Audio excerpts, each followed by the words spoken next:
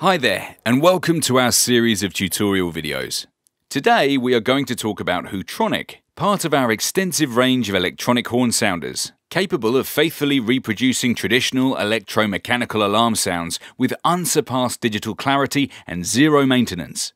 The Hootronic range devices contain studio recordings of legacy alarm sounds, including an industrial klaxon, 2 mechanical sirens, a bell, and solenoid buzzer. The latest Class D amplifier technology provides a very high sound output level and CD quality playback. The Hootronic product range is available in different sizes and materials to suit any application. The industrial versions are available in lightweight, durable enclosures and can be combined with beacons and lights from our Spectra and Alerta light ranges, with either a 5-joule xenon LED or halogen rotating beacon in a choice of up to 7 lens colors. The explosion-proof version, the BEX-H120D, available with either flare or radio omnidirectional horn, is suitable for hazardous locations and are approved to ATEX, IECEX, EACEX, and in-metro standards.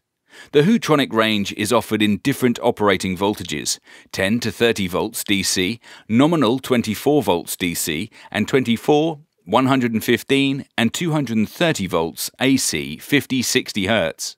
Unlike the traditional electromechanical devices, the Hootronic range is continuously rated, has low startup and running current, is maintenance-free, and its signal quality and performance will not degrade with age. Today you're going to learn how to select the tones, how to replicate the alarm sound tail off. But first, let's have a look inside and explore the key features of the electronics. Starting clockwise, we have the tone selection jumper set, the sounder volume control, the 3-stage terminal connector, and the amplifier board with the heatsink. Hootronic has 3 stages or channels of alarm.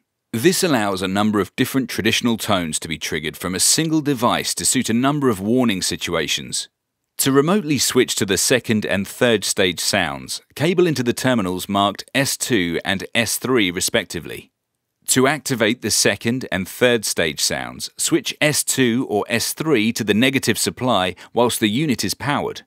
Stage 2 and Stage 3 override Stage 1. All Hootronic units have 5 user-selectable traditional sounds: klaxon, high and medium frequency siren, bell and buzzer. Let's listen to them. Tone 1 is the industrial hooter. Tone 2 is a high-frequency mechanical siren. Tone 3 is a medium-frequency mechanical siren. Tone 4 is an electromechanical buzzer. Tone 5 is a mechanical bell. Each of these sounds has 2 additional remotely selectable alarm stages.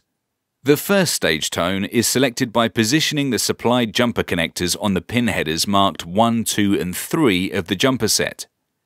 The first stage selection will determine the sounds associated with stage 2 and 3. In the factory default position, the jumper connectors are both disconnected, so the tone selection is tone 1, the industrial hooter for stage 1, Tone 3, the medium frequency siren for stage 2,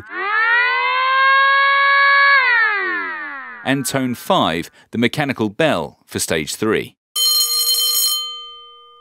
Moving the jumper connector on position 1 of the jumper set will define Tone 2 for stage 1, Tone 1 for stage 2, and Tone 5 for stage 3. Moving the connector on position 2 will give Tone 3 for stage 1, Tone 1 for stage 2, and Tone 5 for stage 3. Setting both connectors on position 1 and 2 will give Tone 4 for stage 1, Tone 1 for stage 2, and Tone 5 for stage 3. Ultimately, by setting the connector on position 3 will establish Tone 5 for stage 1, Tone 1 for stage 2, and Tone 2 for stage 3. The Hootronic sounder has the facility to replicate the tail-off traditionally associated with the tones generated by electromechanical devices. To achieve that, just cable into the terminal marked Stop on the terminal connector. The user can activate and deactivate the sounder by switching the connection between the stop wire and the negative supply line whilst the unit is powered. To achieve the tail-off sound, the unit must remain powered.